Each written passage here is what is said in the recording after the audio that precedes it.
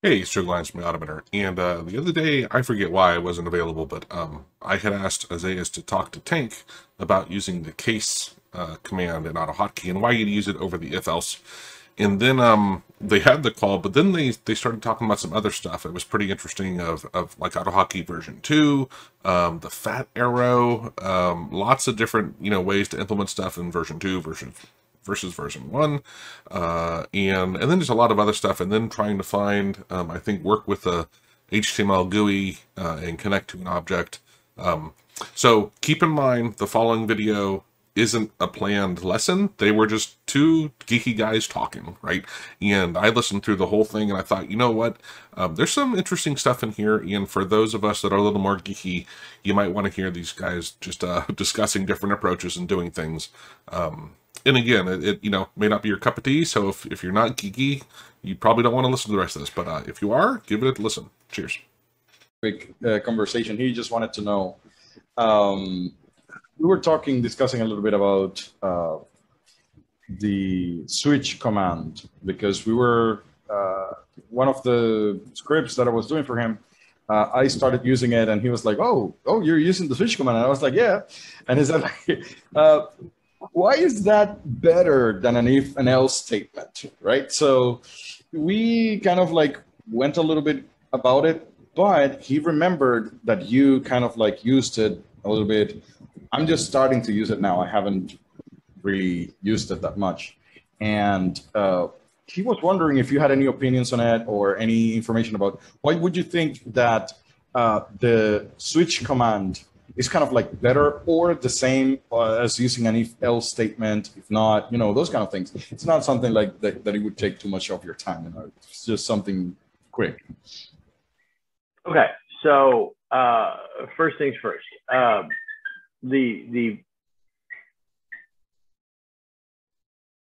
There's no performance bonus or anything like that for it. I think it's a little bit more readable. However, the bottom line here is, or the main question is why, and what the switch command is built for, and really every language is to examine one value for multiple possible or one variable or expression, whatever, for multiple possible values. Right. So I could write, if x is 2 and else if x is 3, or else if x is 10. Or, yeah, exactly. Like different. Over and over and over. And it really, it doesn't hurt anything to do that. Or I can write switch x and then case 2, case 3, case 5, case 10, right? Right. Now, this is the one thing that I was kind of like, maybe that would be a benefit, but then I tried it and it didn't really work. Because when you have the if-else statements, there are certain situations in which you... Well, first of all, you have nothing being examined in your switch statement there. No, I was just doing some checks manually like this, because then I know your point. Like, it would be like grabbing the script file, right? Just doing this, and then just saying like, if it contains that. But I would have to use the functioning string function. So yeah, in the end, I ended up doing the same thing as an if-else statement, right? If I could, in each case, just specify what it should contain, right? But in my case, I would have to do some regular expressions to find that out. So again, I have to use a function anyways. So long as I need a function, then the switch statement doesn't really help me much. But the point that I was actually trying to do, and then the thing that I said, like, maybe this would work, but it didn't, is the fact that if you have an if-else statement and two cases match, if two of them would match the same variable, right? Say, for example... Same statement right, yeah. No, then I would say that as it is an if-else statement, one of them gets executed and the other one doesn't get checked. So for that reason, the order in which you put the if-else statements matter a lot, right? And I was going to say, maybe with the case, it's not like that. Maybe if it matches the case, it doesn't matter where it's located. But no, it is actually, for example, these two cases here, this case up here and the second one, both match the case where a script full path either has the percent signs around, because I'm actually just matching that if I'm trying to capture icons from a file, right? And you know that you use the menu tray icon thing, right? So I'm just catching the icon itself, right? And I'm putting it match icon. Now, if in that icon, they are using a variable, especially if they're using a script full path, then I just remove the variable and go ahead and use a path that I already have and put it with the icon file and the icon file. So I do that myself. Now, if it is a variable that is not the script path, then I don't want to deal with it. I just remove it and use the icon from the AutoHotkey script itself. So basically what this does is that, as you can see, we're listing the scripts, and there are some situations in which, for example, this script does not have an icon or it has a variable in its icon name. So I would just use the AutoHotkey icon in there instead, right? That's what I'm doing. But as you noticed, a script full path sometimes might be surrounded by the percent signs. So both cases match. Why? I'm sorry? Why? Yeah, because you might have menu, tray, icon, and then you say a script full path, or you might have it like this. So both of those situations could match. The first one here matches with this guy here, and the second one here would match with this one as well. So if I didn't have this case here, it would still match because I'm matching anything that has percent signs around it. So both of them would be matched by different cases. You see what I mean? Okay. Now here's the thing. If I put this case on top, it will match this.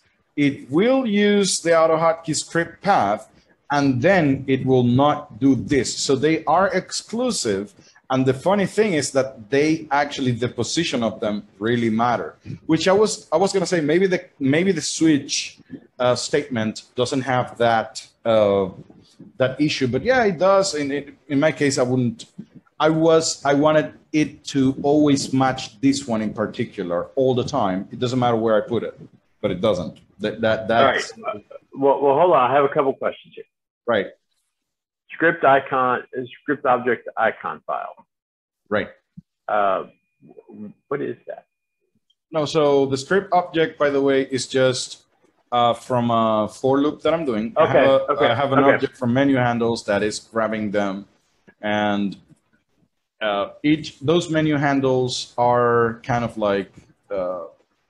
Let's go ahead and just pause it for a second. Just do this. It automatically. Oh, come on, really? Doesn't matter. Right. So what it is just an object that contains the name of the script and some information about them, like their handle, the icon file, their path, right? So some basic information about the script. Now, when I go ahead and do the for loop, then this is an object by itself that contains whatever is below the script name. So it is kind of like its own object in itself. That's the reason why I put it that way. Okay, but I guess here's what I'm trying to understand is, why would the object have the string that exists in the actual script file instead of the value? I'm sorry? Why the object has the string? That's configured in the command on the in the script. So menu tray icon. Yeah. So one of the. Yeah. So basically, you know that what what I do for Joe is like quick scripts and so on. Now, there's one way for us to try to get the icon from the tray menu, right? Which is something that I wanted to kind of like do. But the problem with it is that the only thing that I can get is the icon handle. I cannot. So for the menu tray icon command, I cannot use the handle here. I would have to convert the handle into something usable for the menu tray icon command here. So instead, what we did is something quick. We're just going to go ahead and read the script itself. So we list anything that is an AutoHotkey script. We go ahead and read so it. You read the script file. And just catch whatever the menu tray icon they have in there set up. Because if it is a script that has an icon like this one, somewhere up there, they had to use the menu tray icon command. So I just catch that and just forget about it for now. So, yeah. So I'm going to ask you a couple of dumb questions because that's what I do. I do, right? All right. So we have whatever that icon file value is, which is whatever they put on the script directly, whatever they put there. And going out away from the code for a second, and going away, and so the situation or the use case that we are trying to resolve. It sounds like you care about whether or not it is already set to that script's path. Yeah, because, well, that's one of the use cases, because most of the times they have the icon right next to the main script or in a folder right next to the script, right? So they have an icon file that is right next to the script and they use that. Sometimes they use a DLL file, but sometimes they use a variable for the path. Like say, for example, they use a line file, for example, a line script or something. Like it just grabs a random variable and they use it. So long as they're using variables, I cannot resolve variables from a static script. So I will just use the AutoHotkey one. If they are using the script full path, I already have my path here. So I already extracted the path. So I wouldn't use the variable itself. I just use the path.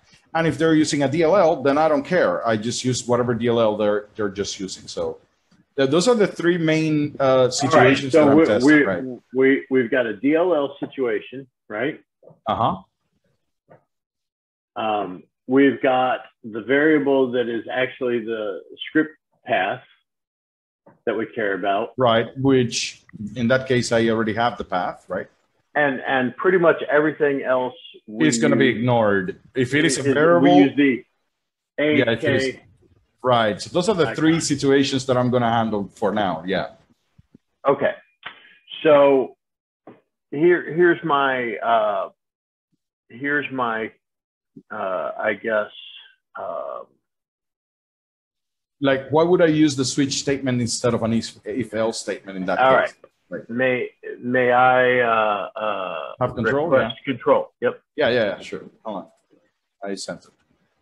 Okay. So what about and unfortunately, how did I get that? I want. Not sure. Probably if you put it in parentheses, maybe that would help.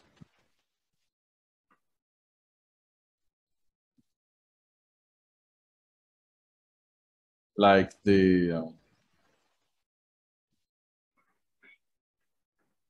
right. Okay, so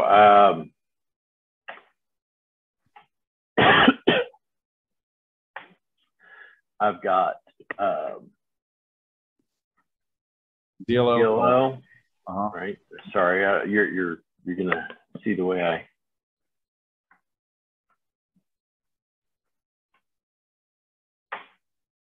Oh. No, script full path without the HK. Yeah. That's why. But it is okay, yeah. And anything else would be like, see, yeah, so instead of 3 cases, it would be only 2 cases. Oh, well, hold on, no.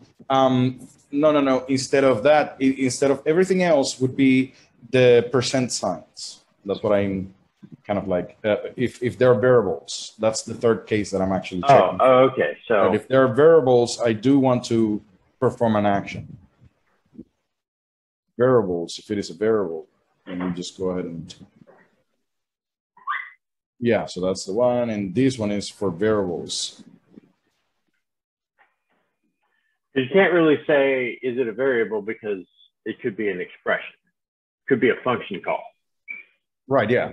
So what I meant is just using the percent signs, whether it is like forcing an expression or having percent signs and having whatever between percent signs. So yeah, those are 2 different things, right? So forcing an expression or having variables or function calls enclosed within percent signs. Those are 2 things. So maybe that I would put it in a separate thing, like force expression and. But are you going to do something different if it's a forced expression versus an expression? No. That's the reason why I put them together, right? Yeah. Okay.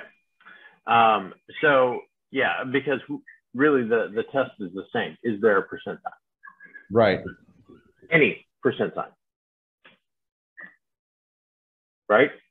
Yeah, if it is percent signs, no. That looks good. Now, the one thing that I do not like about the default here is that I thought that the default would be executed every single time, but it doesn't. So no. The default is what happens when none of the cases none of them matches, right? But you know that in other languages you have this fall through thing, and if and fall the default gets executed with the default at least. But in AutoHotkey, it's not like that, right? So no. Now,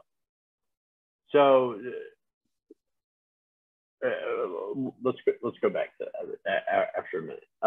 Okay, so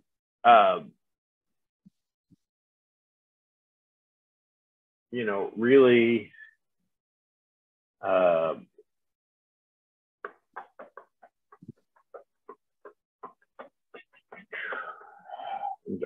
I'm looking down here at what you've kind of already done a little bit.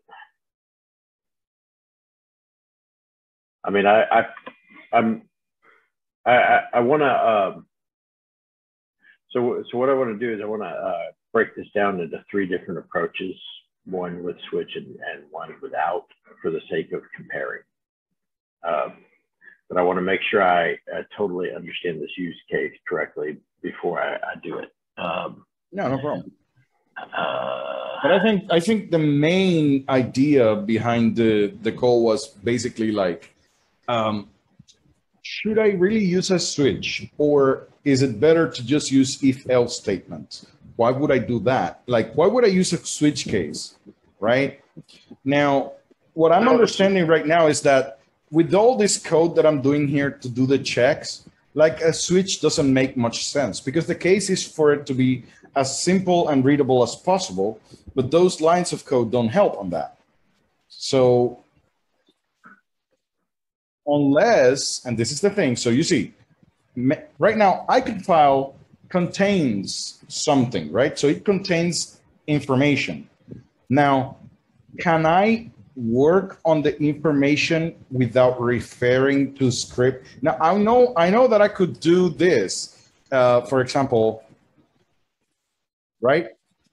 And that, for example, would make it so that if IconFile contains, right? If it contains that word exactly like that, then it would work. But what if it is not exactly like that? What if I want to match something that is, well, probably what I could do is kind of like a variable, or do something like this, probably do that for forcing a regex match, maybe, for matching something in part, maybe that would work. Okay, so I think the step here is we're not really looking for specific values, and that's the thing. Specific values. Right. However, if I did something to some kind of processing of the value of script icon file. So, and just for the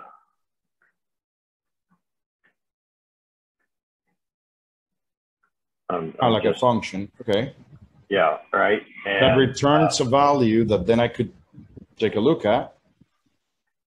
Right, and so maybe I say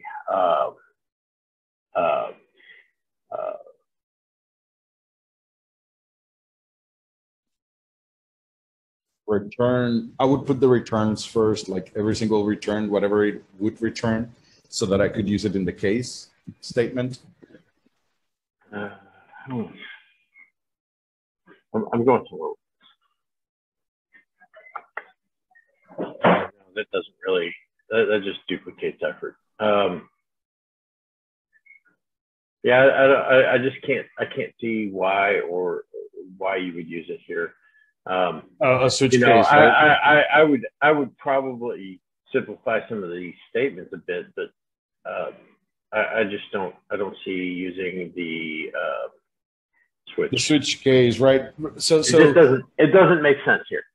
Right, that's what I'm thinking. That's what I'm feeling. But that's the thing. So why would you think that it doesn't make sense? And why do you? So right now, I know that it's working. So I know that each of my cases are working.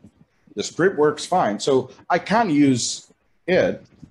But does it make sense? Like, should I use it? Now the question is, in our case, like, when would you use a switch case? Oh, here I'll show. Let's see here. Pause share. Trying to. So do you want to stop the?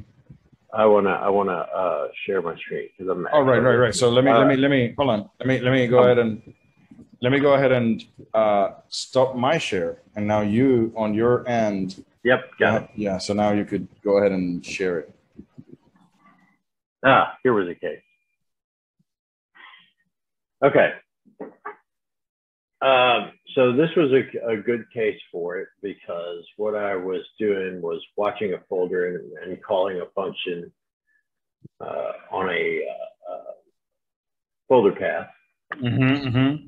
Okay, but the action is numeric. So I have one value and it's an easy test. Right, okay. For each one. Right, okay, yeah. I haven't filled out actions for other stuff, but you get the idea. Right, of course. And actually the index is just one number or, something like. Right. I mean, I could have done it a whole lot of different ways, obviously, but this is an example of where it makes a lot of sense. Yes. To use a switch case. But that is when you know the values that are going to come out, so when you have static values, right? I guess that's the unspoken statement here is I know what the values are. It doesn't, I would never be a go-to on Switch where I have to evaluate anything, right? That's what I was feeling. Right. So when I was doing the cases, I was like, hold on, but I'm actually evaluating stuff here. Like, for example, whether it contains something, if it has a percent sign, if it does, but in any case, yeah, that doesn't make much sense there, right? Right. No, it doesn't make a lot of sense. There was someplace else. What the hell? Here was another one. So I wrote a hot string. Here, this might be fun to watch. I do. So what this does here is I'm creating a new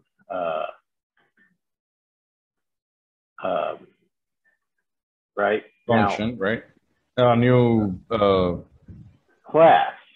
So it auto generates me a basic class. So you see it generated a yeah, class. yeah. Okay. So I used a hot string For creating a new. That's awesome.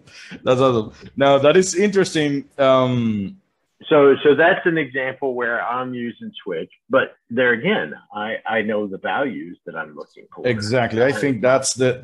I would say I would go ahead and say that that's the root. If you know what the values, the end values are going to be, probably it is best to use a switch case because it is going to be easier to read.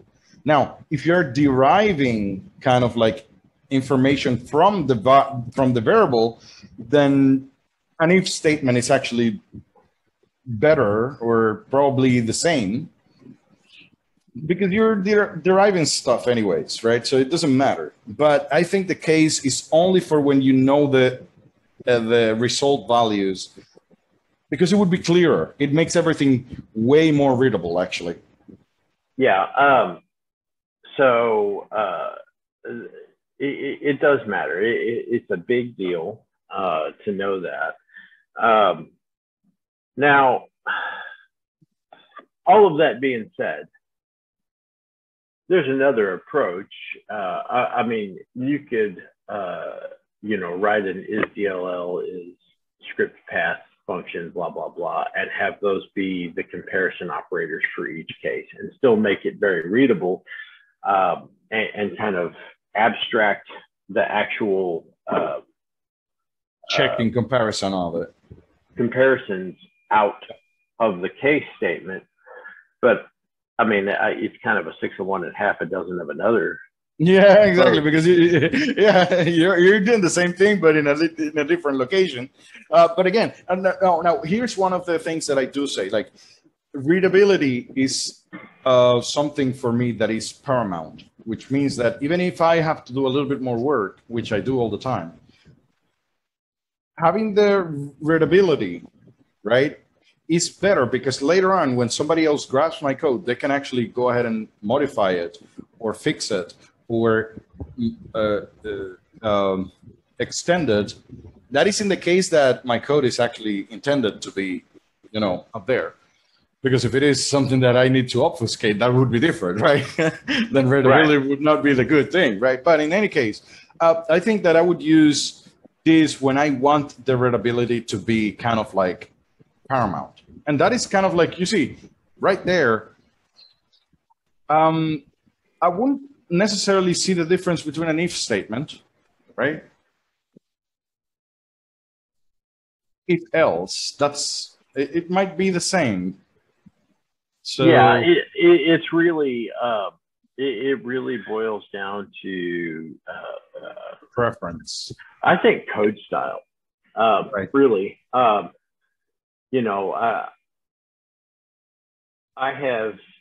have been a fan of the switch language type of features, right? In every language I've learned since the first coding I ever did. But because there's something that registers in my mind when I'm going through and reading code where I see case, right? Yeah. But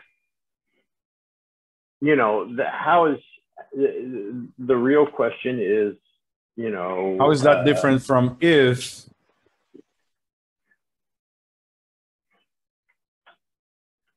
Right? I mean, how is this really any different? I can just put a comment that says the same thing and triggers the same thought process. But so it really boils down to coding style. Right, I used to see all of the rants. I don't know if you've ever looked through all of the rants about switch in the old forum. Oh no, I haven't. But I used to read through them and was like, Jesus Christ, guys, you act like it cripples you not to have a switch stick. Right, exactly. There's some people like, why can't you, like, for example, I'm testing a little bit version 2 of AutoHotkey, right? And you know that in AutoHotkey 2, you don't have the new operator for assigning objects. So if you're going to use an object, you don't have to say new and the object name anymore. You have to use it as a function.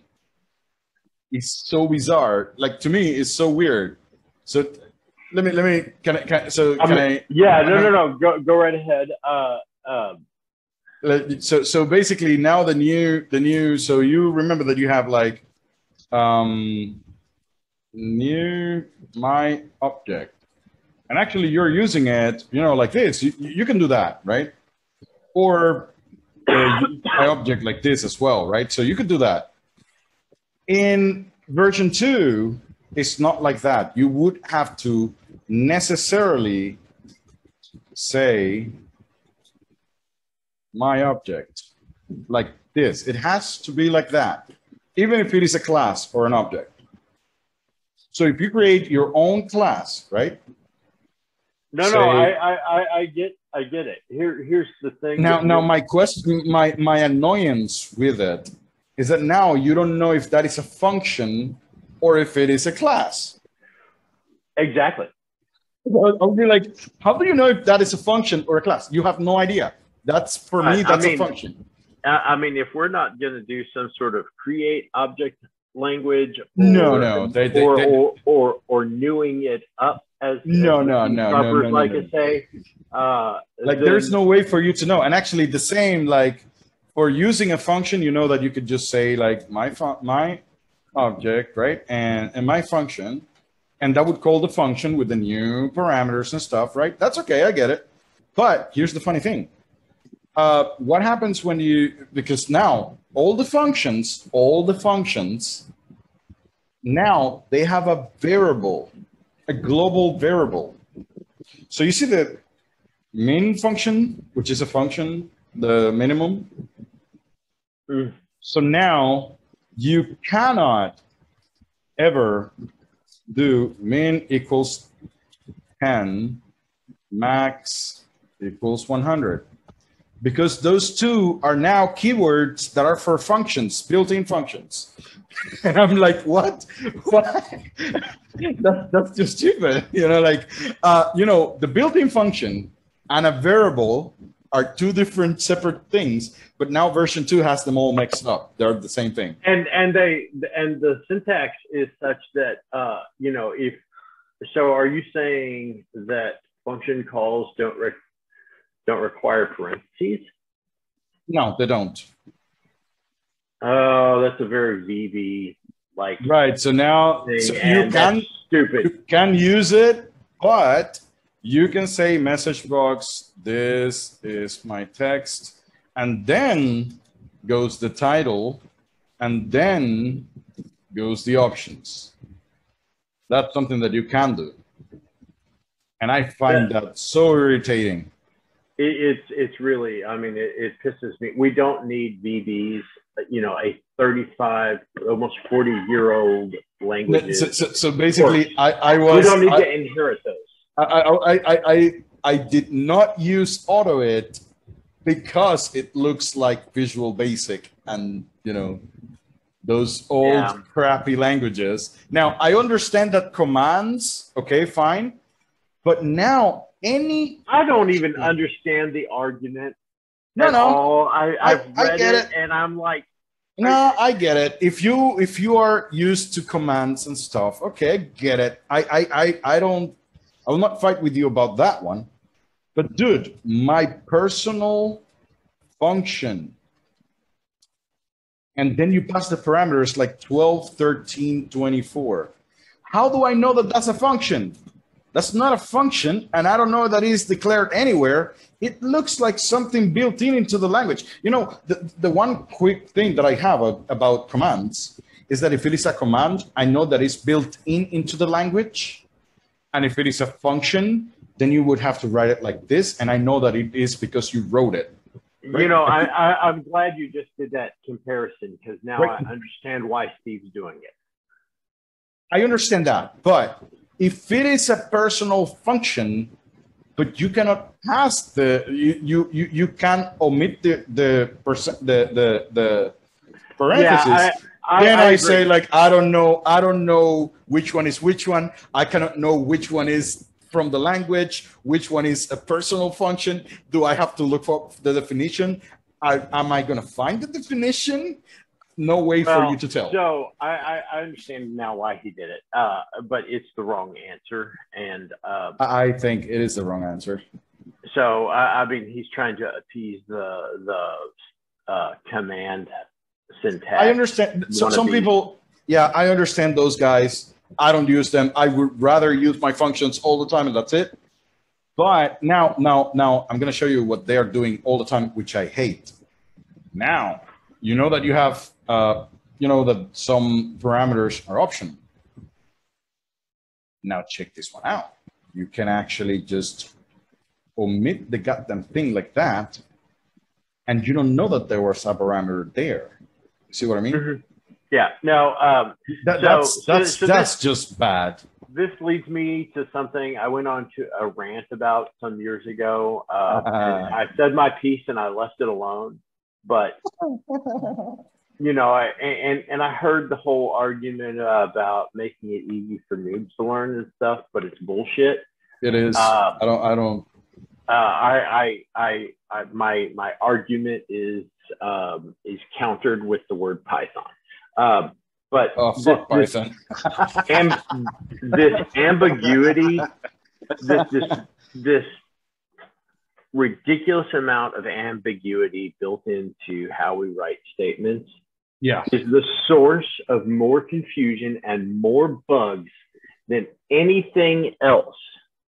No, in my case, when somebody tells me, no, it is better for noobs, I'm going to tell you, if you're a noob and you have never programmed in your life, whatever you learn the first is going to be whatever you learned the first. So it doesn't matter if it is difficult or hard or simple, it's going to be the first thing you learned, right?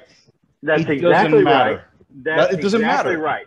And if you tell me that when I write an if statement, I always need to do this, I will always do it. Right. And then when I go to another language, then I'm going to find out that in that language is similar. That's good. If you tell me a string always has to be quoted, then it will be. That's it. Exactly. That's it. I don't need to know which cases they need to be quoted and which ones not. That's the one thing. That's right. Right. Don't fucking do it. I understand. You and I agree on that one. Like, for example, the one thing that I do not like about AutoHotkey, this ambiguity. I was just right now, like a few minutes ago, talking to Joe about this, like the send message, right? So the message can be an expression, so you can use a function there. Mm-hmm. The parameter, the message can be an expression. These two can be another expression. Now, for some reason, you have to force an expression here to use the function. Why? Because that doesn't expect, and this one either. So now you have to force expressions. Now, the first three, you can use them without the parentheses and without the percent sign. So they are, by default, expressions. But in the middle of the command, then you have to force expressions because that's not an expression. And I'm like, what? Who thought that was a very good idea? Well, because that was originally the way AutoHotkey was done too. Yeah, and then they're going to say like, no, AutoHotkey's easy for noobs. No, it's not. It's extremely confusing. It's easy for noobs in that the documentation is better and easier to sort through. One thing, you know what? That's the one little thing, the one little detail. The documentation for AutoHotkey is extremely good. I can agree with that. For example, I decided to learn a little bit of C#, but going through that documentation, my friend, that's hell. Like, what? Really? Nah. No, thank you. Well, why do we need 15 different versions of a string? Right. No, but in general, I think I understand now how the switch case. What would you use it on? It is just for cases where you know exactly what the result is going to be. So you just want to get each of the results that you're going to get. If you're going to be deriving stuff, then it doesn't matter, and I wouldn't use it there anyway. So, yeah. Yeah, I mean, it really does boil down to what's the most convenient for the developer to use. But I think from a readability standpoint, it makes more sense to always have known values, or at least a clean, simple function call to make there. You know, is object, is number, is whatever it may be. But because otherwise it just turns into trash. I mean, at the end of the day, this was a funny little debate some years ago, is, you know, why doesn't everyone do, you know, something like this?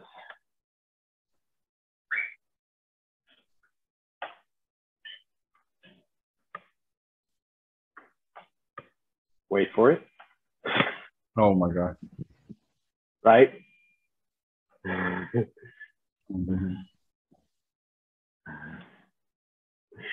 Yeah.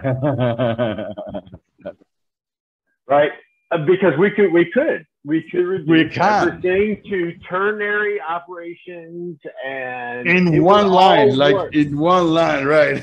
and it would work just fine. But you know, at some point, there's you know, an argument about readability that is pretty legit. And at the same time, you know, I get so pissed off about the arguments about this and oh, they removed goes up. Yeah, I get so irritated about that argument about how it makes it spaghetti code, because that's really it isn't. And actually, you know what? It's really no different than just doing this. I mean, somewhere. I mean, come on. Only the benefit of go-to is then I get a fall through. Right, exactly. If there's no return, it does, you know, or even if there is. Right. Whereas go sub comes back, go to doesn't, and I have this new kind of functionality that exists in a lot of languages. It is just people just bitching about it. It doesn't matter if you don't use stupid things, because you can do stupid things with functions anyway. So people that say like, yeah, I don't use goto because it would make it so unreadable. Yeah, you can do the same with functions. You can do any number of stupid ass things with any language. Right. And it is not about that. You should not be trying to solve these problems for developers with no, the developer is the one who has to no. With limitations to what they can do and what they cannot do. Right, exactly. So again, I think it boils down to whatever. That's why I'm actually happy about the inclusion of the switch command and the if and else statements, because then I have options, right? Now, what I don't like is when they take away options. Now you cannot use this. Now you cannot use that. No, man, give more options, right? Because if I like it a specific way, if it doesn't change, if it is performance issues, I would understand, right? But if it doesn't make any difference in performance, it makes the same, then why would you remove it? What is the difference between a go sub and a go to? Why would you remove go sub? Just to make a bunch of script not work any longer because they were using go sub. That's the only thing that you're going to accomplish with that. And yet this seems set timer a recommended good idea. And it's the same. It's like the same thing.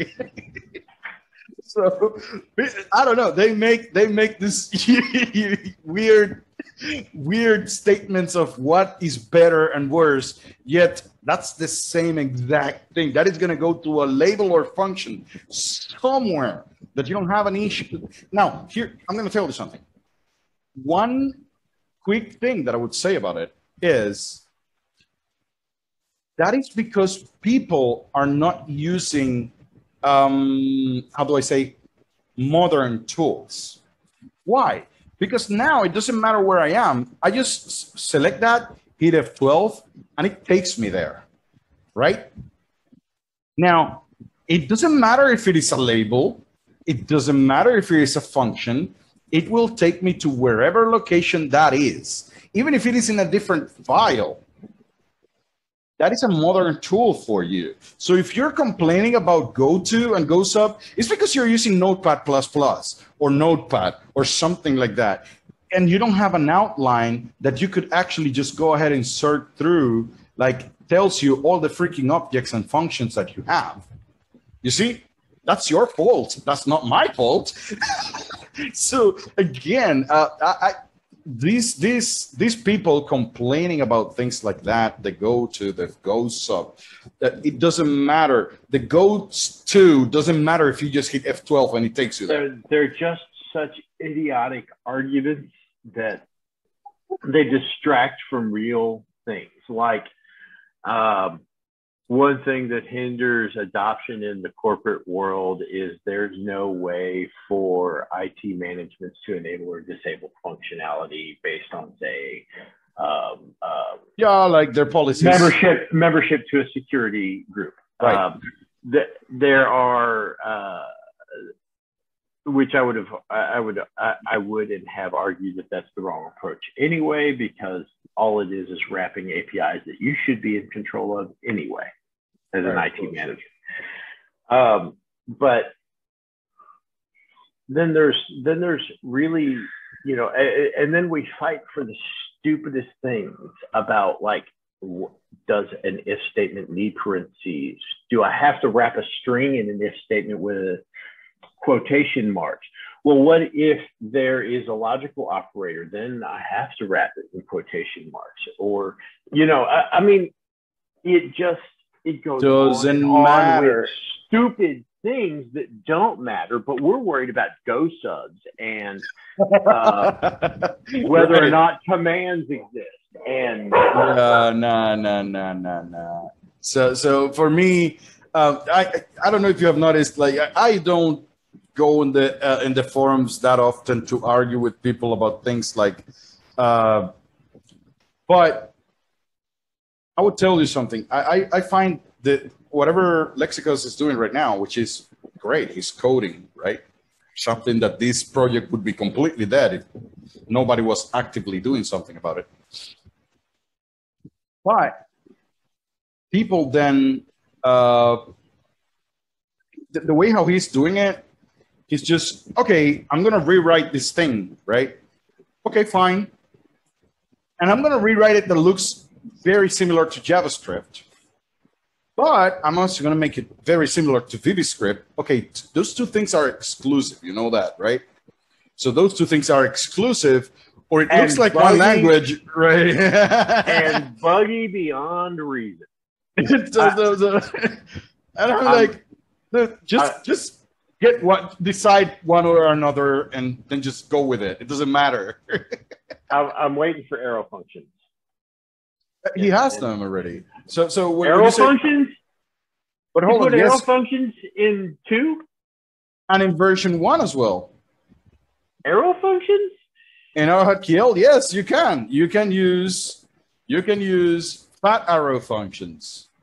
Yeah. Where is this?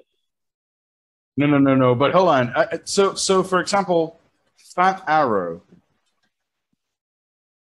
I remember, and I have been using it. I actually do it in classes myself. So what I don't know is if there is like using expressions. No, hold on. Expressions. Where are the expressions? And it has like expression operators. Where are the operators? So let's see. No. He had the fat arrow. Let me just 1 second. Let me go ahead and see if in version 2 it has it explicitly, because I hold on, let me see, hold on. AutoHotkey.com.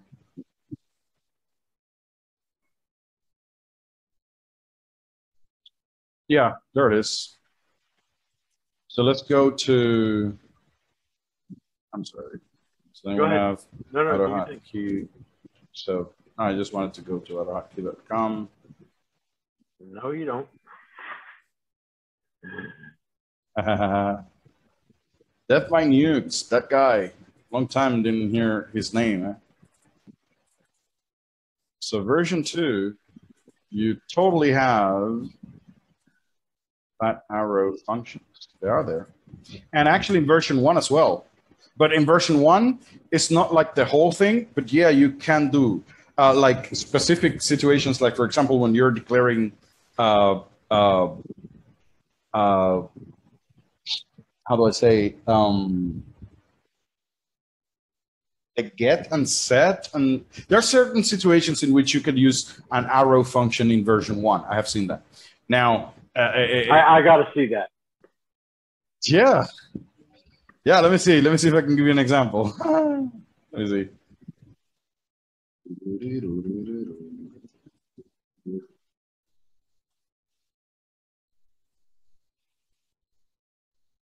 Because it breaks something. What breaks? Well, even though what's on the screen right there is a horrible example of it, but what if I want to know if A is equal to or greater than A times 2? Well, and I want to know if that's true or false. Right. That would be a problem. It does. It should break right there. But wait, no. I see why it doesn't, because in that case the parentheses be in front of it. No, the equal goes after the greater than in that comparison. Okay. No. I see why it doesn't. Right. Anyway. But in general, you know, that's just going to be confusing for the so-called noobs too, though. Yeah. So they and what do we need arrow functions for? Oh well, like what can I tell you? I mean, it pissed me off. It's just for making it like, I would tell you where they use it very often. Like when you're doing how do I say this? Static declaration of objects, right? So you have a literal object, and one of the values of the object, or one of the keys of the object, is actually a function that's going to be returned. So it's going to be an evaluation like that. But I don't know why would you use it in the first place. But yeah, the only reason it made it into Xmas 6 was because of the prolific abuse and use of something that should have never existed in the first place, which was anonymous functions. Anonymous functions, which I hate. Oh my god, functions that you are like, you don't even know. And so because people wrote code so bad in JavaScript, and it was just they just accepted it so much that they molded the language to support more bad coding practices. Right.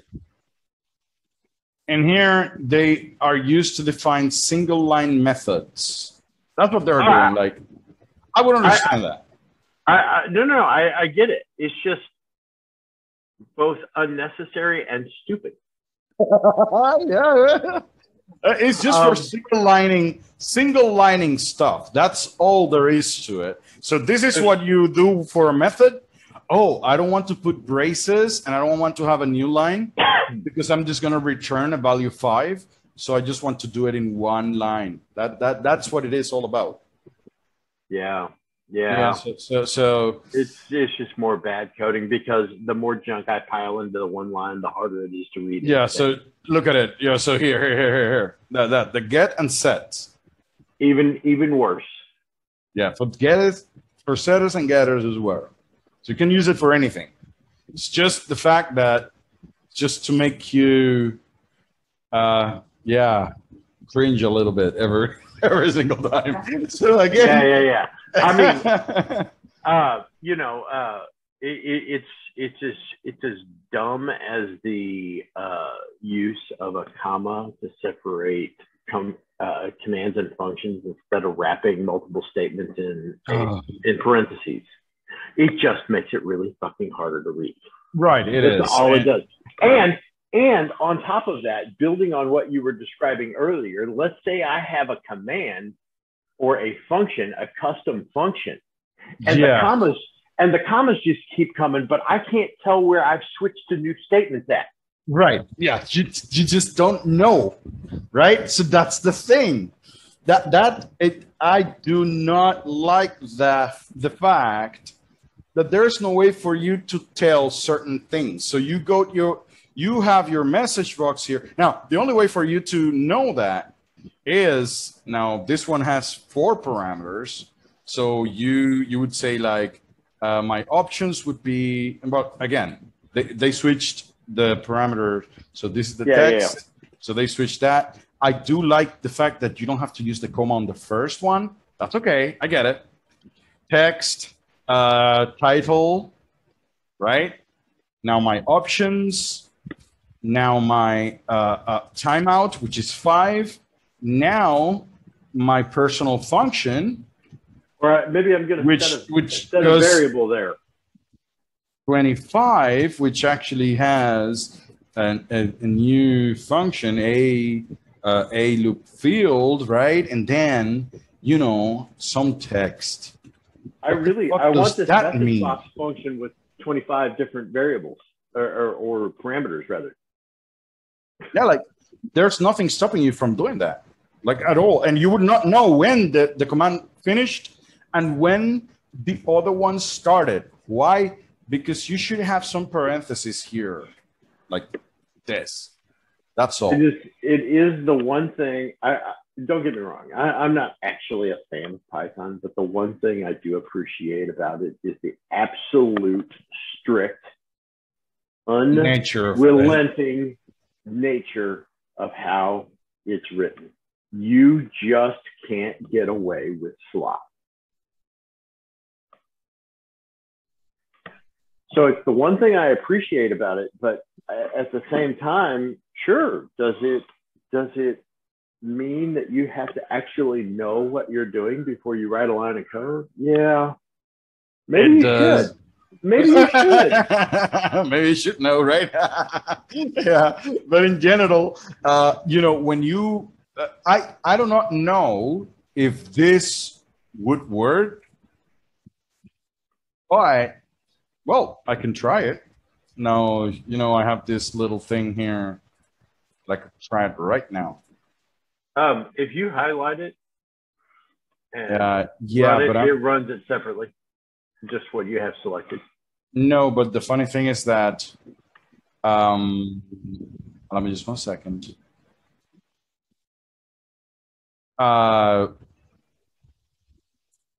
Oh, that was the live code. I get it, but why did it get that?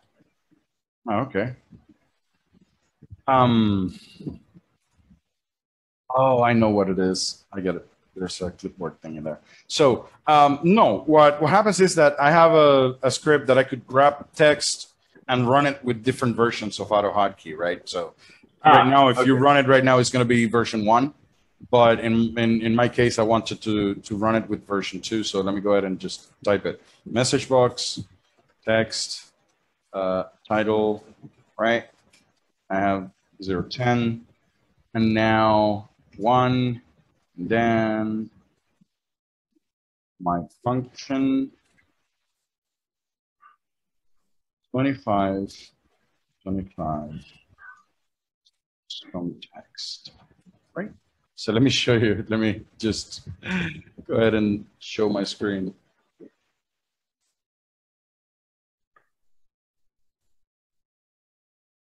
Right, so this would be the thing, and I would just change it. You would just switch it to different AutoHotkey versions for me to just go ahead and test stuff in different languages, right? So now I would have to define my function. And it would have 3 parameters. 1, 2, 3. And it would just go ahead and message box. Why not just go ahead and arrow function the damn thing for insult? Yeah, actually you can. So you could just go ahead and do this and message box. Oh my God, yeah, message box.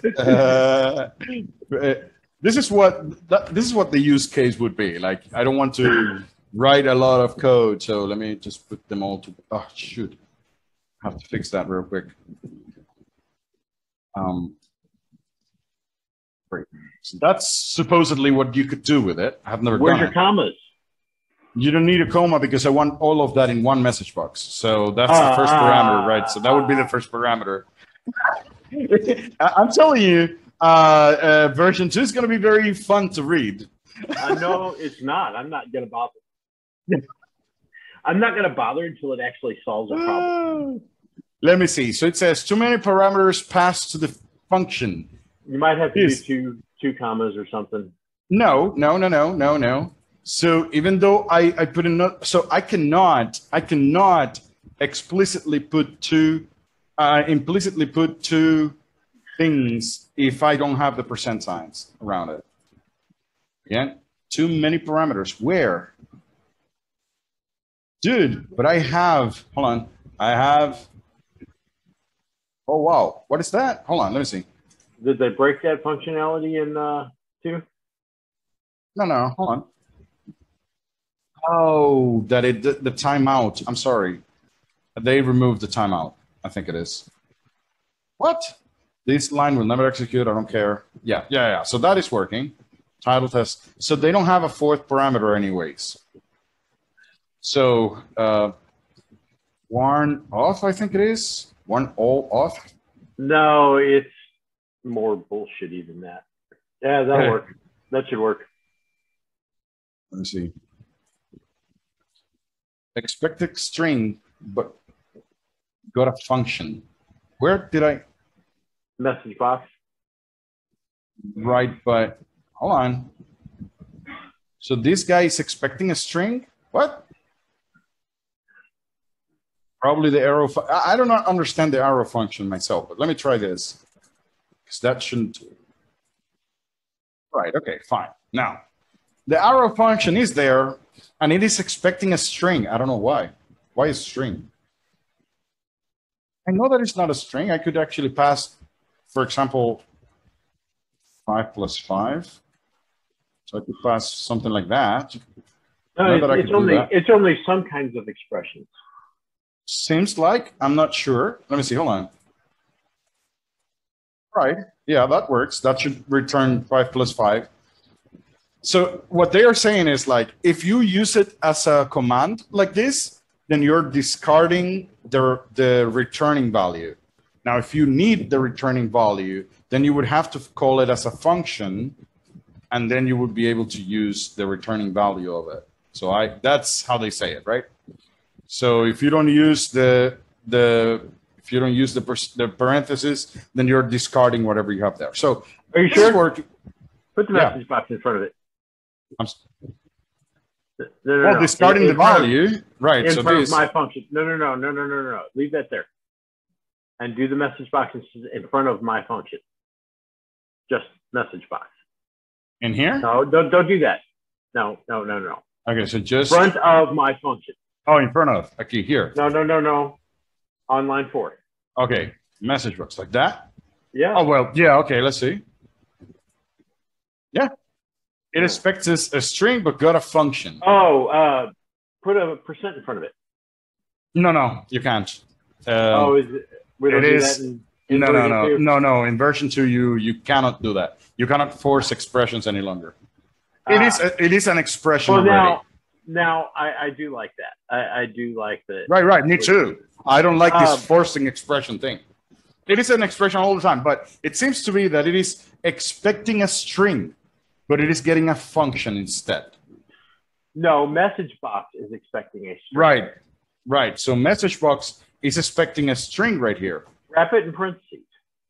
So as this function right now is not, you see this 5 plus 5 is not returning to the message box. No. I know. Wrap message my function in parentheses so that message box is a function call instead.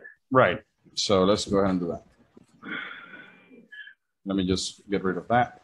Like this is what you mean? That is not going to return the string. That's what happens. It's empty.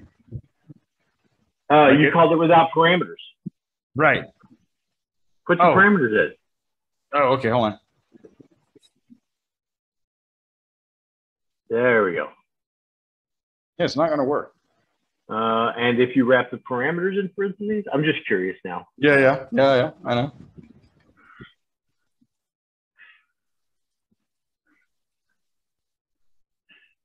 Oh, that worked. Yeah. Okay. Now it is because you're using the parentheses that returns the value. Now, if you don't have the values, the parentheses, then it's going to be blank because it discards the freaking thing. It just simply doesn't. Yeah, it's not going to return anything. Just now, let me go ahead and verify something. Hold on. And by the way, the equal sign is gone. You cannot use it by itself. If you're going to be assigning something, it has to be that one. That's the only one that is in there. I actually agree with that. That's a level of me too. that should have always occurred. Right. So there we go. So now the parameters are, yeah, but if you had empty parentheses, I'm sure it would still return the 10. You think? Yeah. No, because, it's what I'm saying. Like, the parentheses tell it to return the value. If you don't use the parentheses, that value is going to be discarded, even though it is returning it, but it is discarded by the script. So that's the distinction. That's the distinction between command call and function call. If it is a command call, the command that you're calling does not have a return value. If you want a return value, you have to call it with a parenthesis. That's what it is saying. Okay. Yeah, it is kind of like, okay, you do whatever, you do you. My point stands, though, that it just adds an unnecessary complexity that is going to do nothing except generate extra help. Well, for me, it again, you see how you started kind of like understanding the people with the commands?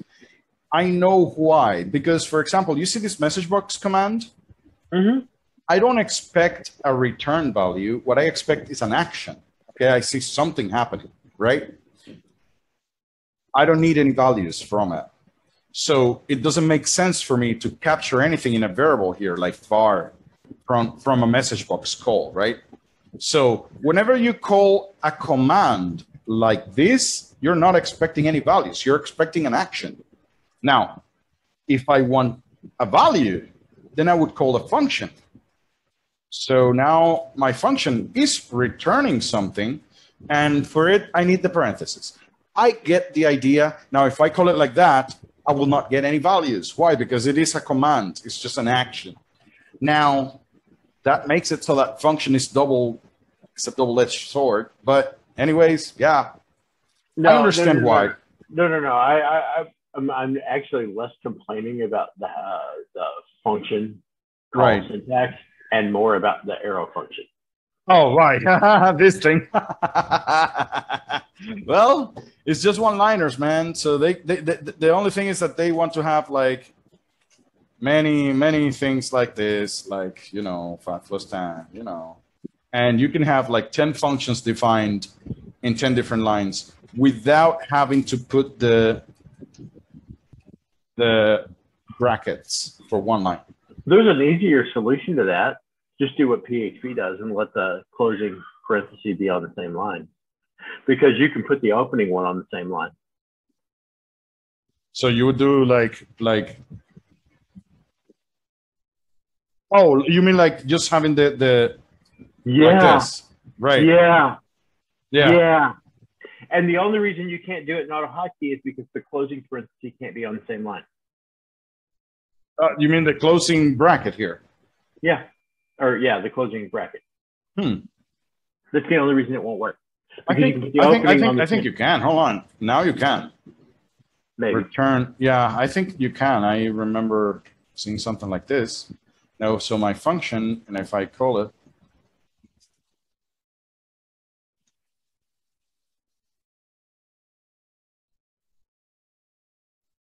see, unexpected opening there. Okay, this is what you cannot have in the same line now. What? Why would that? Yeah, that doesn't even make sense. Yeah, that doesn't make sense. No, that what? Yeah. Okay. Yeah, that's weird.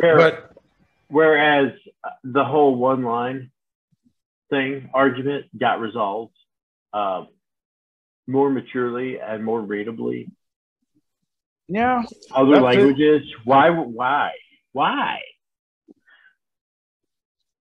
I think it has to do with the popularity of something. So if something got very popular, like the fat arrow functions got so popular, those are you have to realize those right. are only going to be JavaScript coders who have only started learning JavaScript within the past 3 years.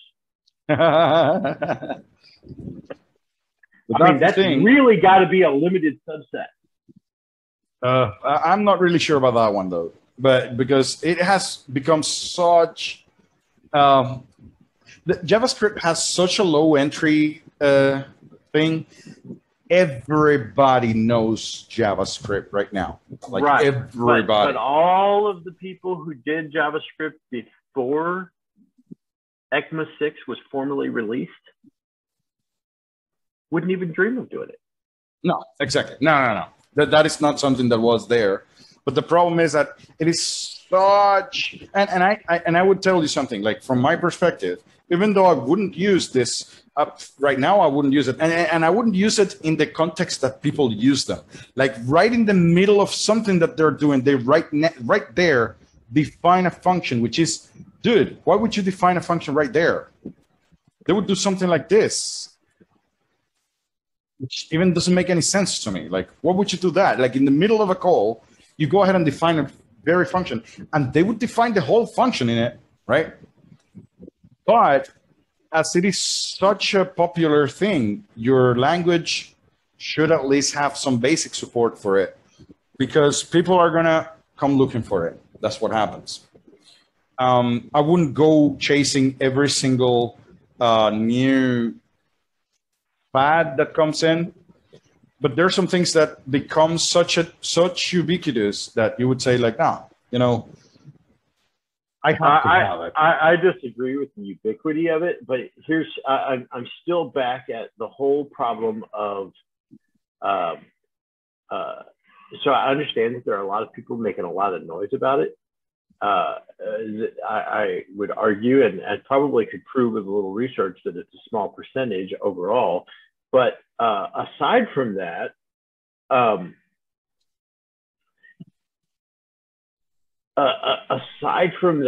Lexicos has on so many occasions harped about not wanting to mimic other languages. I'm gonna tell you. So let me tell you where I would agree with having the fat arrow function. Now that I look at it. Okay, now hold on. Before you do that, I want you to think about the guy who's learned how to write a function. It's the first thing he's ever done, and he's reading somebody else's code and sees it. Right. So here's the thing. I see this guy. This, for me, is a lot of space that is wasted. See all of that? Now, for me, what I do is that, in this case, let me show you again. So I have kind of like this little thing. Let me just 1 second, select the language, AutoHotkey, that I say quick menu. And it creates kind of like a menu for me that has some very specific things that I like. And now for each of the functions, this one in itself, I have to do this 3 lines. For something that in version 2, I would assume I can put it like this. and it is just as readable. And I know that, okay, I could just convert this to this, right? And this one, I would have it to that. Except now, as a noob, I have to learn all of the nuances that you and I just went over about arrow scripts.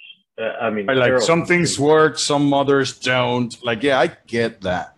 So, for example, if I have now this, you've just forced this noob coming to our language to have to learn a level of complexity that's both unnecessary and doesn't actually help anyone except perhaps an experienced coder. Now, I'm going to tell you something. And this is the first thing we talked about at the beginning of when we started talking. Like, if I'm completely new to programming in general, I'm blank in here. I see this, I learned this, and that's that. Now, I see the issue. You know who I see the issue with? People who already know how something works, and now they have to learn a new way for that same thing working. They would have a problem, because I would say, like, but I'm used to doing it some way, and now I have to learn this new way. That I understand. But for a person who is you're totally missing my point. Oh, okay, I'm sorry. The draw of AutoHotkey is not for programmers or people who want to learn code or how memory spaces of classes versus functions work. It is for people who want to learn as little as possible to get something done. Okay?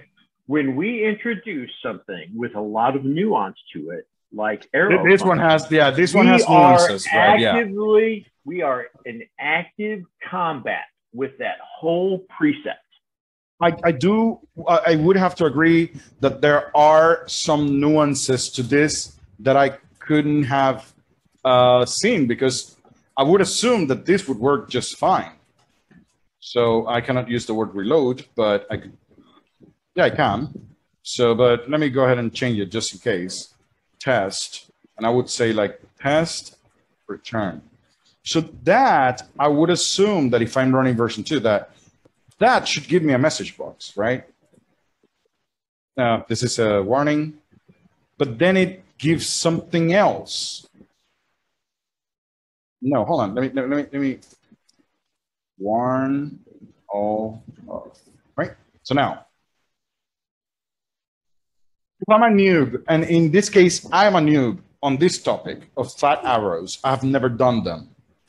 I would assume. But these don't even work like they do in ECMA. In what? In ECMA. No. Yeah. So the JavaScript, you don't see it. Like now. So there's no chance of familiarity saving you. So I'm like looking at it, and I say, like, okay, they just said that I could, in one line, use an expression, right? So in that expression, I could call a function. And in version 2, I can call a function without the parentheses, right? So this is an accessible expression. If I call it, I should get that, right? So why do I get this? Return. Yeah, so the return parameter, so that fat arrow creates a return, a hidden return that I'm not seeing, right? And that hidden parameter is expecting a string. Are you expecting a string there? So that would confuse the hell out of me. And I'm actually kind of like, why doesn't that work? Like, I'm actively thinking, why doesn't that work? Like, and I wouldn't figure it out. So I wouldn't figure that one out at all. And probably fat arrow, well, this is version 1, so I cannot see that there. But even in the fat arrow,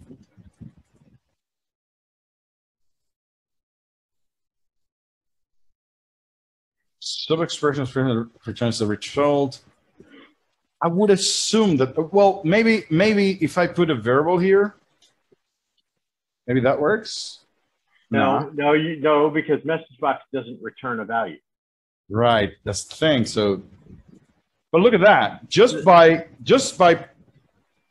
grabbing the percentages, right? Okay, so that works.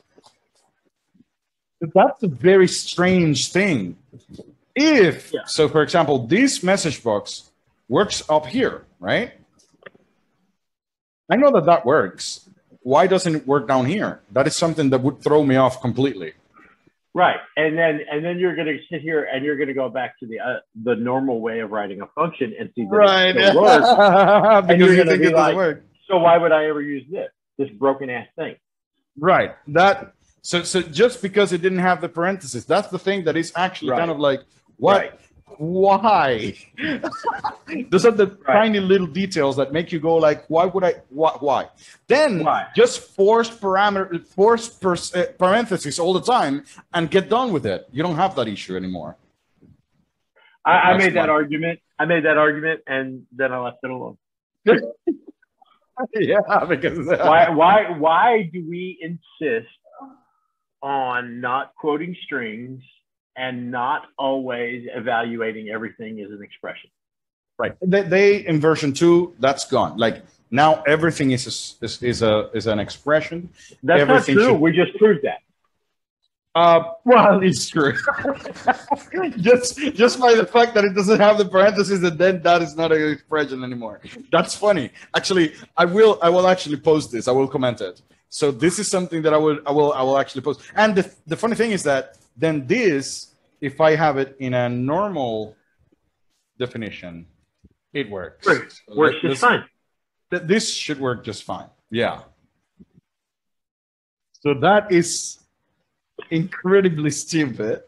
That is actually stupid. And again, we're going to see noobs who see this in code, and even if they're not too lazy to learn about it, they're going to get so frustrated and generate so many bugs because they don't understand because they're not willing to do what you and I are willing to do. Right, exactly. Because we're just testing different situations and stuff. Which is trial and error. They're not willing to do that. That's the difference between the typical visitor to AutoHotkey. Now, you know what? I think the offender there is the return keyword, because this guy supposedly expects an expression, right? But when it gives me the error, it is telling me that is expecting a string. And it is the return here. You see, so there's a return with the message box, and that is expecting a string. And why, if it expects an expression? That's a bug. But that's what I'm saying. All we're doing by generating all of these special nuances is generating more bugs to manage, both from our users and for lexicons. There's a serious argument that has got to be made for simplicity. Yeah. Yeah. As long as it does not hinder function. And if we're going to show a way to write a function, but we want to support one-liners, then support the same function syntax and just allow it to be done on one line. In one line, yeah. So basically, this allow me to just do this. Just go ahead and do this, and be done with it. Yeah, I agree with that. You have the result you're looking for without screwing up the lesson of how to write a function to the new user. I do agree with you there. If we're already teaching one method, then use that same method as a one-liner. Right. Keep it simple. Right. Get it straight. I agree completely on that. So instead of adding new ways of doing things, because for that matter, then just do this, and it would just add something new to it. Right. I don't need 50 ways of doing the same thing. Right, exactly. I need one, maybe two, maybe three at most, and just call it done. There are some situations in which you need variety, but not always, right? I do agree with that. I mean, if we're going to go this stupid, why not? Just do that. Why not just have DLLs automatically detect parameter types instead of oh my God, state them. Yeah. Let's go ahead with that.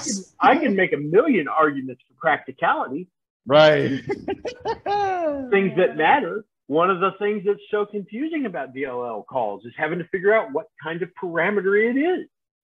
Especially when you don't know the other language, right? Is it an in or an out? Is it a B string? Is it an integer or a decimal or a float? One of the things that I, right. You know, one of the things that I do not like when they do this is when they grab existing things and then change the meaning. So what do you think this does? So you have DLL call, user 32.dll, whatever, doesn't matter. And you have a pointer, and then you do this. What do you think that does? Well, I know what it's supposed to do in version 1, but that's... Yeah, that's the thing. So in version 1, what do you think it does? Well, it passes the address. Right. Now, in version 2, this guy is no longer for addresses. This is for a special type of object that they created, which is called a var ref. So var reference, which is kind of like, I understand why he went that route, but that's a class. Let me read this. So this is a class, by the way. It's a type of object now. It's an object. No, it's the same thing. It is actually the same thing. You would think so. You would think so. But now, when you pass it to the DLL call, it's going to fail. Why? Because that is now an internal AutoHotkey object. Now, you need to get a pointer. Let me see, string pointer. This is what you have to use now on DLL calls. Instead of actually using the address, you have to use a function that returns pointer. And this is just to be passed indirectly to DLL calls and send message. You cannot use the address that we were talking about. Just so you know. Okay. Well, all right. So the operator still does the same thing. They just broke that message and DLL. It does almost the same thing. It does basically the same thing, but now with a native AutoHotkey object, which that object cannot be passed to DLLs or send messages. So now, if you really want to pass a true pointer, you would have to use this pointer function. This actually returns an integer, right? I get why it's done. But again, the one annoying thing is the fact that now, if you already have an idea in your mind of how to do stuff, because I have many scripts that pass pointers to DLLs, right? But instead of, dude, if you want to do that, what you just did, or I don't know. All right. Don't break whatever it is working already. So peep this. It didn't work already. It didn't work with AutoHotkey defined classes. Right now, it didn't. Okay. And so the point here is that in breaking these, they require you to, as a programmer, use special syntax to refer to AutoHotkey defined things, objects, because unlike a variable, when you pass an address, it has a value there.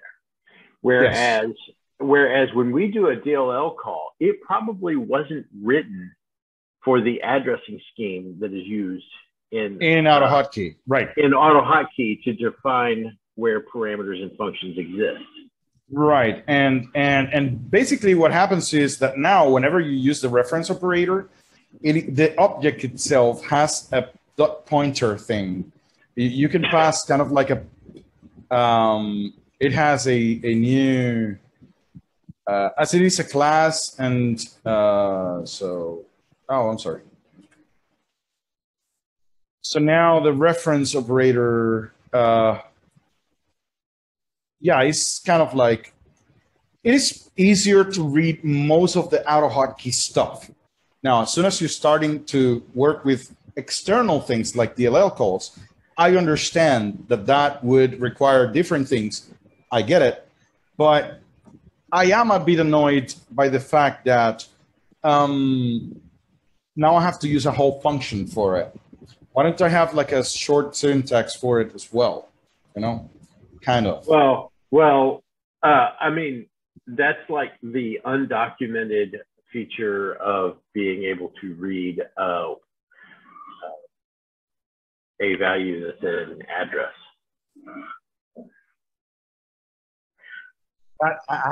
Well, that's the thing. Did you know that if I put a star or an asterisk in front of a number, I'll just get what's at the address? Oh no way. So you say, oh yeah, well, that's a problem, right? Yeah. So you can have like star, and then you have access to a specific memory location. Yeah, now it's 1 byte. Yeah. Well, I could use a loop function. You know, I could use a loop. Sorry. Right. Go ahead and get as specific as. Oh my God, that's such a unity hole. So I mean, that's an undocumented thing. Yeah. And it's still there. I use it all the time. Right. No, that's the thing. So some people they oh my God. Yeah. Those are some of the things that, yeah, okay, I get it. But this is the thing. So the address and the reference, right? So those two guys have some kind of universal thing in all the freaking languages you work with, right? That's when you go ahead and try to change one of those, makes it so difficult. Because people who come with any background will have an issue understanding what the hell is going on. Because they think they know, but later on, just as you said, like, yeah, I use something that is undocumented. Like somebody who sees the code, they think they're gonna see something, but it is something else, right? So I get it. I do understand why using a string pointer, right? And that is only for pointers that point to a string specifically. So my var, okay, I get it. But I think that worked just fine.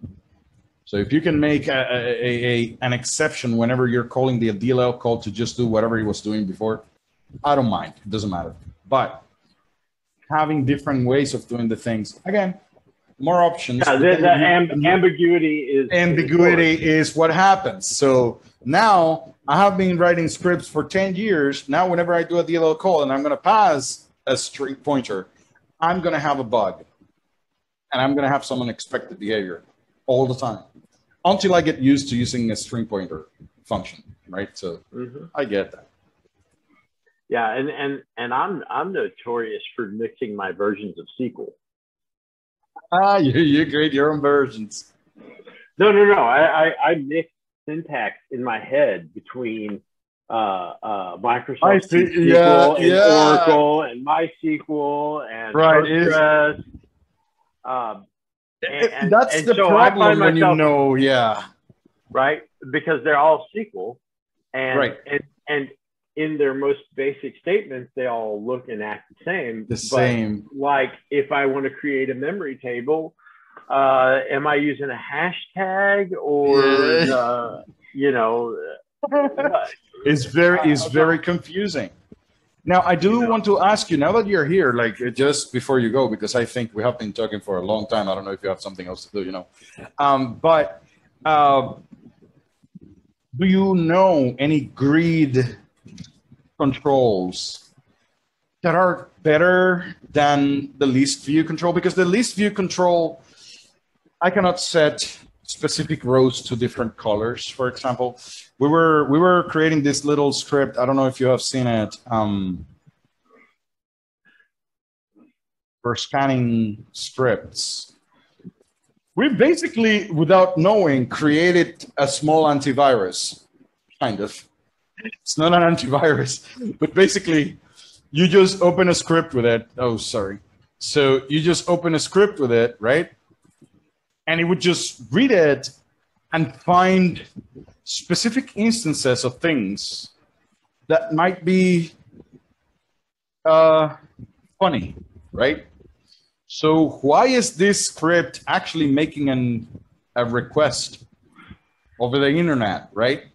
And it would give you what the keyword is, what type it is, what kind of risk it is, and a context for you to take a look at it and see, oh no, it's not doing anything weird. So I know that it's creating an object there in line 96, so I would go to line 96 and take a look at it, right? I am very wary of scripts that go ahead and write directly to memory like this. But if I see the script and I know what it is, like, okay. Oh, by the way, it not only reads the main script, it goes ahead and loops over the included files to go ahead and take a look at them. We created this kind of like severity thing, which is just like things that you might want to take a look at. Like, for example, for me myself, anything that the script is actually installing without my knowledge, I want to know about it, right? So whatever use of the file install command, I would take a look at it. Anything that is writing or deleting from the registry, I would right away take a look at it.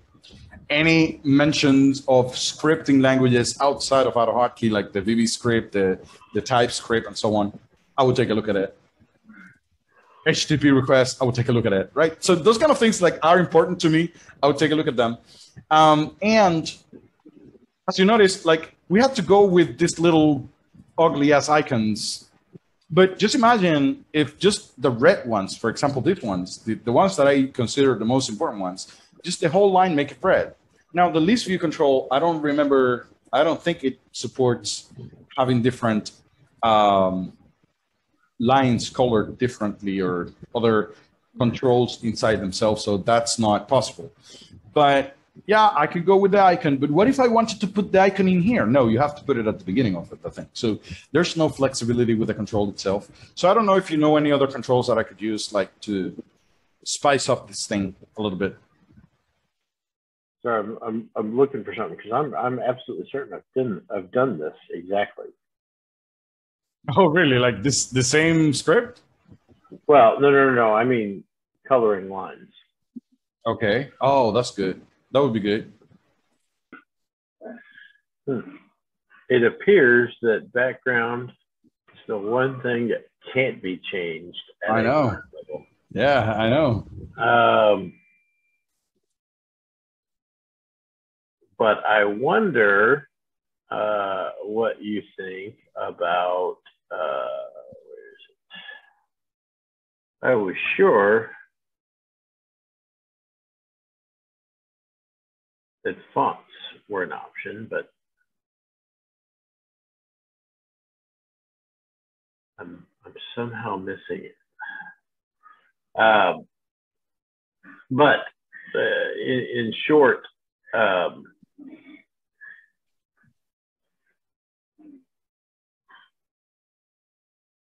these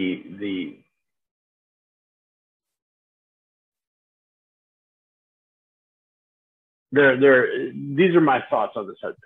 So you could, is your list sortable by clicking the headers? Yeah, it is.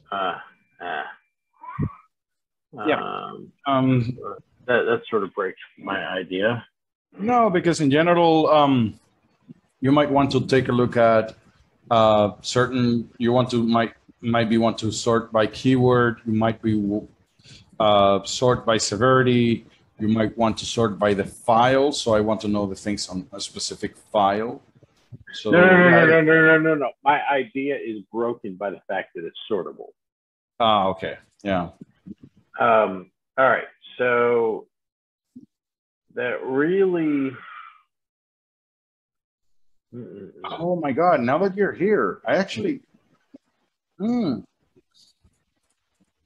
So I don't.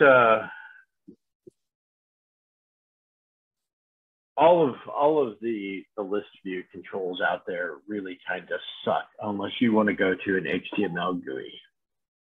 Huh. Oh, now if you go on that route, then I was gonna say, like, you know, the one thing that I haven't really played with is when you how do you make an HTML button, for example, execute AutoHotkey code? Is that, like, for example, so okay, so there's a couple of things to know mechanically about browser access to the local operating system.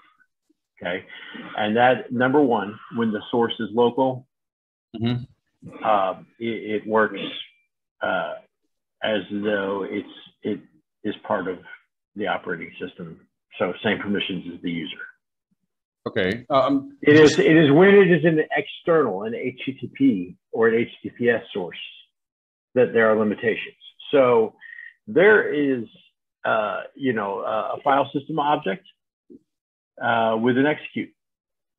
Okay, hold on, but let me do the following. So before you go, because I am really interested in this, and in general, I haven't taken the time just because I'm doing other stuff, right? So, but now that you're here, just let me go through it very quickly. So if I have HTML doc type, so doc type, so that's doc. You know, you don't actually have to do any of that, right?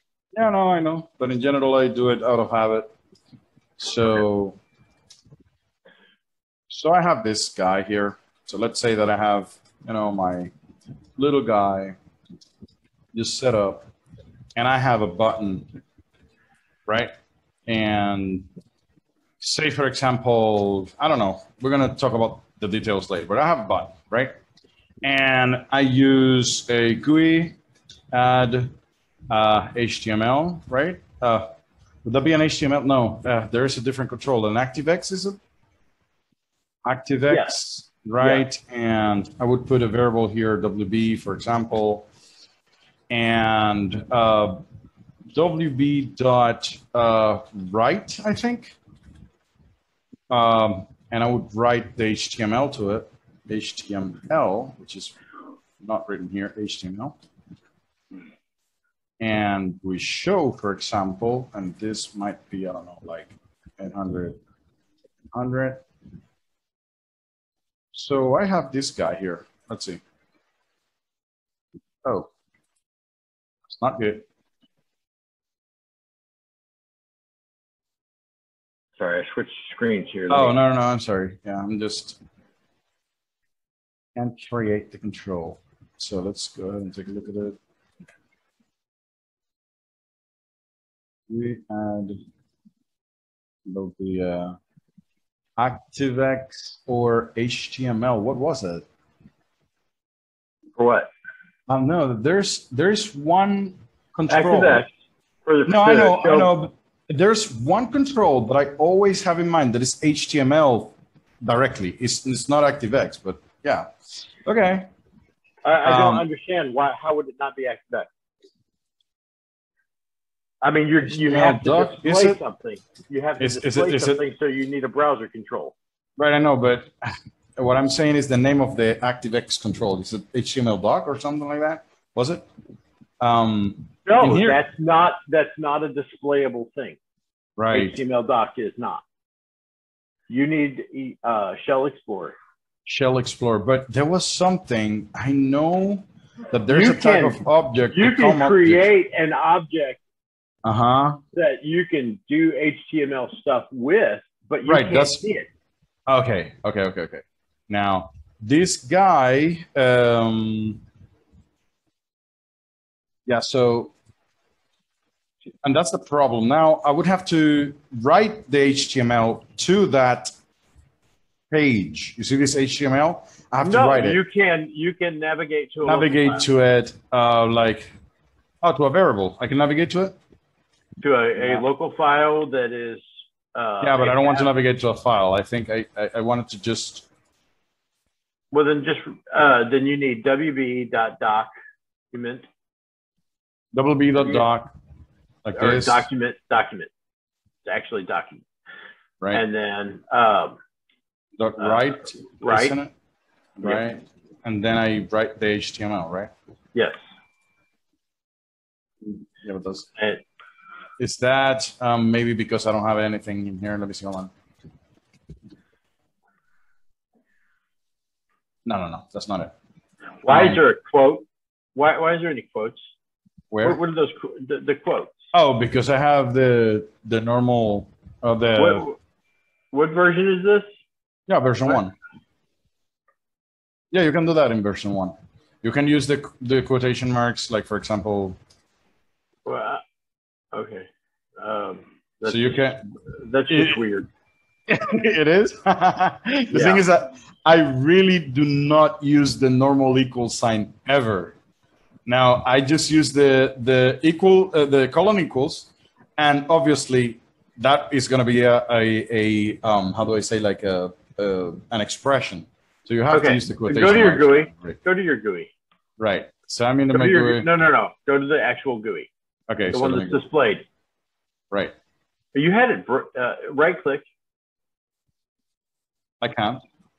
Nope. Nope. Interesting. No, because actually that's a control that it is not really. I have to capture those messages, like the escape, the enter, all those things I have to capture. Weird. I'm sorry? Right click on anything. Yeah, but it's different. It is because it's an ActiveX control. This is a little bit differently. Now, if I create a COM object, yeah, I can. Like if I can create a shell COM object. But not with the Shell Explorer like this, probably the Internet Explorer application. No. Internet Explorer application, maybe? No, that won't actually work. Okay.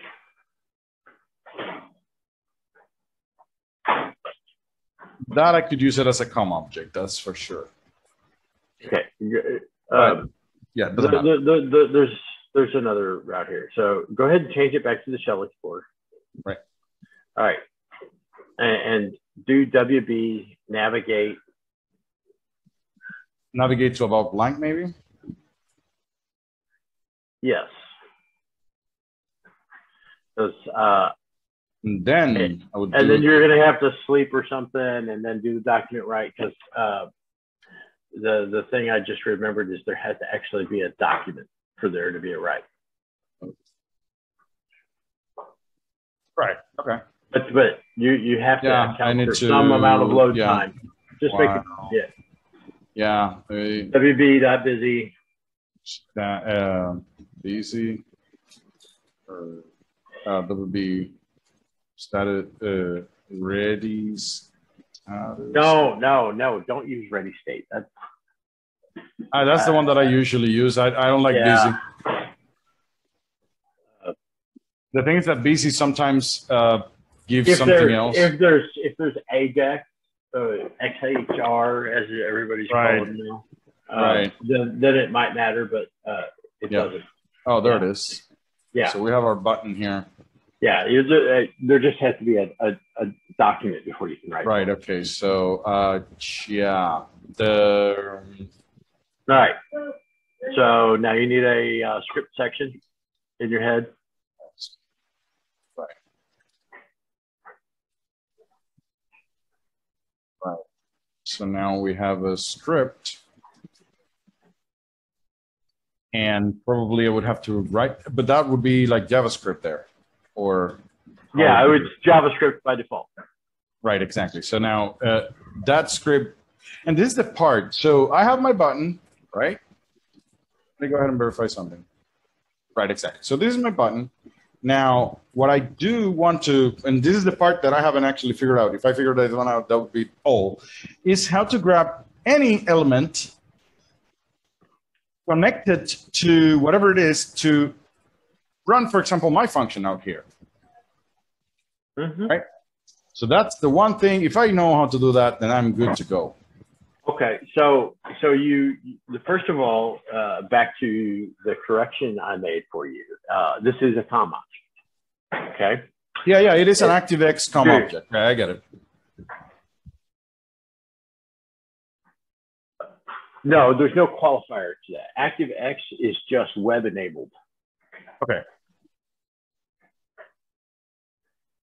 So it is a COM object. So is there a way in AutoHotkey to set up event monitors for COM objects? I'm sorry. Is there a way to monitor events?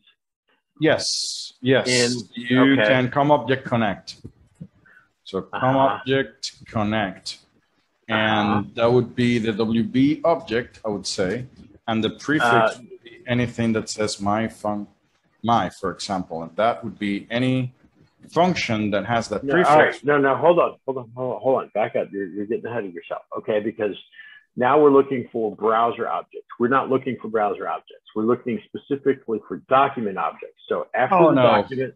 Right. Okay. So I could have my document. Do the COM object connect after you write. So let me go ahead and do this. What are you doing?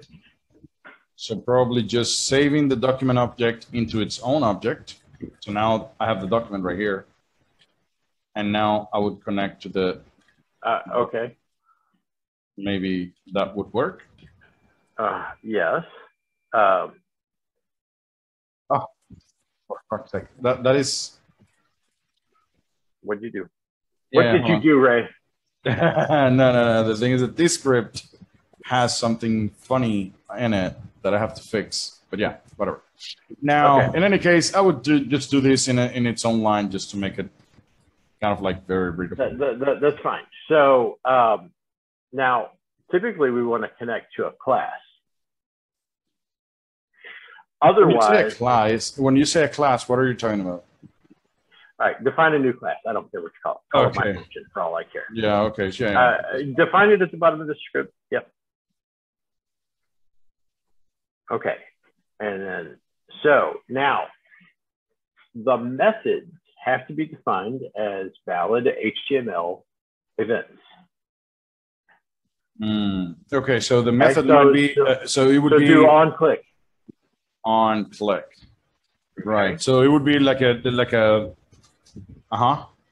Okay. And I am trying to remember because since they changed all of this whenever they incorporated COM, I think we have to give it on click a parameter of whatever. I don't think it matters what you call it. Just humor me. Make it, yeah. No, don't set a default. No, I'm making it optional so that if in case okay. There's always a parameter. Okay. Which is the event. Okay. So param is the event. Okay. Okay. No, but hold on. The event. If the event wouldn't be on click itself, or okay. Bear with me here. So within JavaScript, the event is attached to an object. Function. Okay, yeah. Okay, so on click is an event, but the event parameter is actually attached to the object that generated it. Okay, I get it. So it itself is being passed to the same function that, so the event is actually passed as a parameter to the function method that is going to be actually executed. Right. Okay. And I don't think when we define these as in AutoHotkey, we have to do it as case sensitive, but if we did, the C would be capitalized. Yeah, I told you, Microsoft documentation is a pain. No, I preferred the Microsoft documentation for. The one thing that I do not like about it is the fact that you are looking for one specific topic, and they have been working at it for so many years that they have different they have different versions of the same information. And it is kind of like for older versions and newer versions. So you have to know exactly which object you're referring to, right? So you cannot just find it. It's just like very complicated. Now, but I'm not sure, what are you looking for? Right now? Okay. Hang on, I'm getting there. Because there we go. Okay. That was the one I was trying to remember. All right. Oh,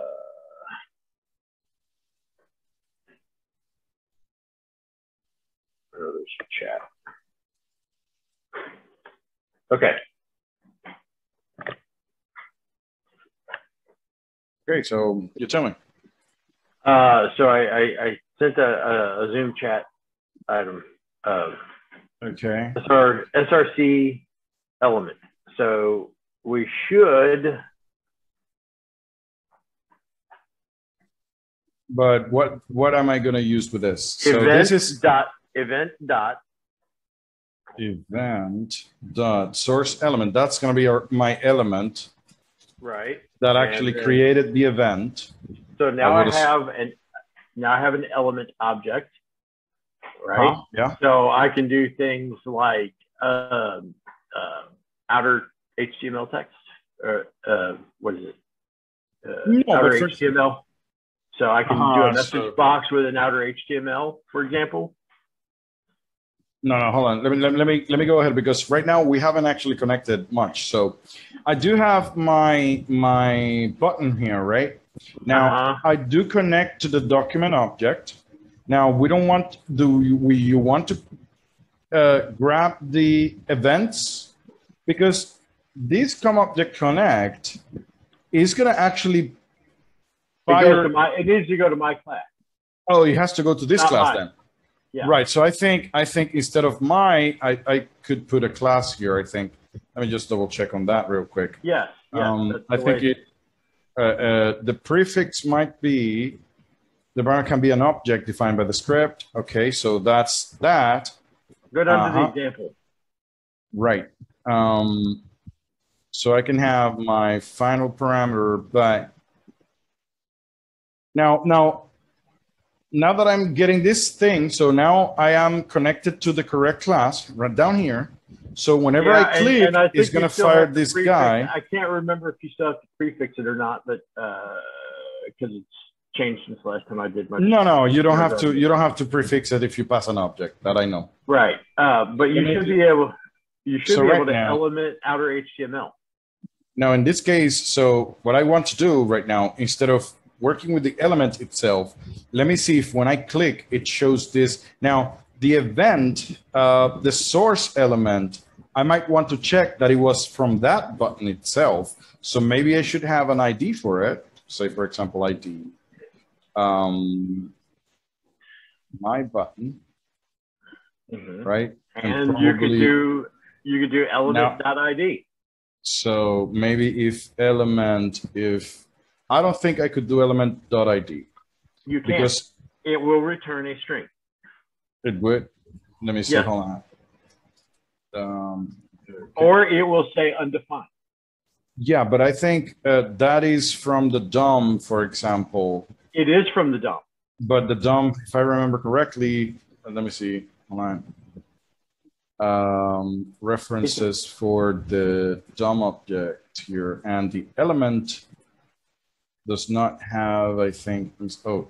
Says when I don't did it. Okay, good. Wow. Yeah, that's good. So in this case would be my button, for example. So if that is that, I would do this, for example. Probably. Yeah, but you're adding complexity just to test whether or not the sonic click fires. No. I just wanted to make sure that I'm getting the click from that button and not a second. Well, you can do that by message boxing the element ID. Oh yeah, that's well. That's true. Yeah, just doing this. That's what I was trying to suggest. Okay. Yeah. I have that. Yeah, that's what I was thinking. Okay, so let me see my button. That would be where? The quotation marks. Yeah, we're gonna later on, but that's the thing. So now, All right. so I am connecting, and let me confirm one more time just to make sure that it looks like you still had to use a prefix. An object which raises events, right? If the prefix, a string to prefix to the event name, okay, that's to the function. If omitted, the object is disconnected. And now this parameter can be an object defined by the script. I know what is going on because I have never, even though I created my class here. No, it's not. No, I have to have an object that has the class on it. No. Go down to the example. Go down to the example in the documentation there. Uh-huh. In the documentation that you had open. Mm-hmm. And go down to the example. See there? Yeah, the problem is that they're using the prefix, but not this is not a class. So this is different. Now, I created the class, right? But I cannot pass the class name there. I have to pass an object of that class. So now I create the new class, put it in that object, and now I pass the object to it. I think that should not work. Okay. Now, allow me just 1 minute. And this is the part that I was actually trying something, because if the method does not contain the right amount of parameters, does not get called. Now, we have the object, right? Maybe this is the part that is not working either. So let me go ahead and do this.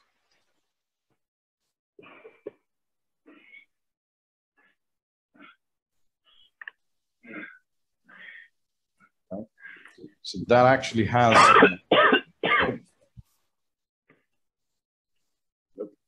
This is actually just the one part that if we figure that's the part that I want to figure out. As soon as I do that, like, yeah, that's not a problem. Now I do see where you're going with this, but the problem is not really sure. Now, try just to click. No, let me try it instead of a thing. Let's go ahead and try it with a function. Like let's try it with. Okay, I mean you can do that. Right. So, oh, give me just 1 second, guys. Give me just 1 minute. How you doing, Tank? Obviously not 100%.